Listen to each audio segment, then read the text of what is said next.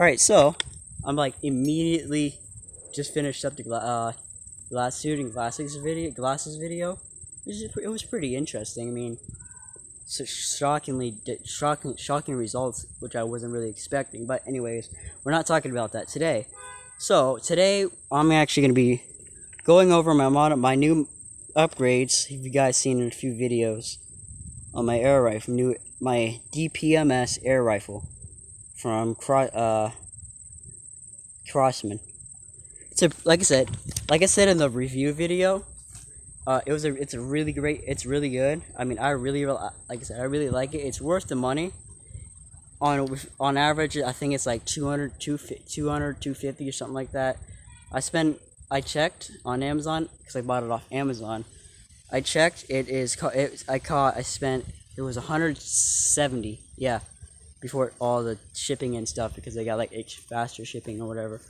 Yeah. So, anyways, I got this from Airsoft Atlanta. It's a mock suppressor.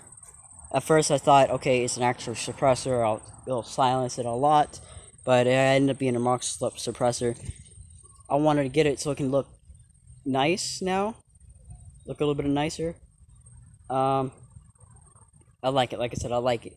But like I said, I probably like 20, 30 minutes ago, maybe 45 minutes ago, I bought the what's it called? Actual airsoft suppressor from Norwich, US. I think I said it right. Norwich, USA. It should be here in a couple of days because I paid for the faster shipping because I really need it. I should have gotten it a long time ago. But anyways, yeah, I'll probably do a video on that. Okay, onward. So I got this from Amazon as well. I was looking around probably a month or two ago, and I found this on Evike or whatever it's called for 150. I'm like, I'm not spending $150 on a scope. So I went on them. I copied and pasted this. Found it on Amazon for $70. So I bought it because I was saving so much money and it was a lot less. Anyways, it's onward. Let's continue. This bipod. I saw it online. It looked nice. I was like, okay, I'm gonna get that. And it was like I think it was like $25, $26, something like that. But it's nice. Like I said, I really enjoy it. How long has this video been? 3 minutes. Okay, so I'm gonna talk about my future upgrades for this. My plan is let's see here. I want to do a few little modifications. Like I said, I want to get the I've got the actual suppressor on the way. I'm gonna keep those because they're nice, but this is gonna go. I wanted something else. I forgot what it's on. I forgot what website it's on. I have it saved. I just don't remember what it was. Oh yeah, I got the sticker from Airsoft Atlanta. Let's see here. What else? I'm gonna get stick-on grips for this to put on this. I might actually get a custom trigger on this. And for the big part of this, the modifications is this. I don't like it. I don't like it one bit. It's uncomfortable. It's weird. It just feels weird. So what I'm doing is, once everything's starting to get on a steadier schedule for me, and I have all my own 3D printer and stuff, which will probably be soon after I buy a car. Yeah. Let's see. Yeah, so I'm gonna actually redesign this. Well, what I want to do is take a similar design of this, bring this part right here forward all the way. Will that look right? Yeah, it will. bring this part forward all the way, like about right here, and then this part will be slightly changed. Wait, will that work? Yeah, because I'll have it like have this part up right in between here, so I can like what I plan on doing is having a little slide thing on the bottom, and then have it be able to slide adjust. It's like I slide the thing open, I can pull the thing down, move it wherever I want, and then slide it back to hold it in place. And then what I'm gonna do is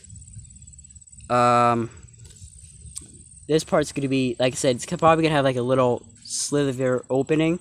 And I'm also gonna have a lot more space, and in that space will be a little slot either on the bottom or in the back for to hold extra cartridges. I'll probably do like 1 or 2 or maybe probably 2. Like definitely 2, but I'm shooting for 3 or 4. I mean, I want to try to have 4 extra cartridges. So, because whenever I'm filming a video with this, I always forget 2 things: my Allen wrench to change the cartridges, and the cartridges. So I'm always forgetting about it. And so if I just have it in the stock like that, it'd be a lot easier. And like I said, and then to keep it closed, we'll have the same design, similar design, but like a little bit more curvy. But this back part will slide off, and I can take the cartridges out like that way, and then I'll have a little indent slot in here to hold the Allen wrench. So that's my plan for the stock. What else should I talk about? And I think I can change the barrel here. So I'm gonna keep looking around, and if I can, I'll definitely do that.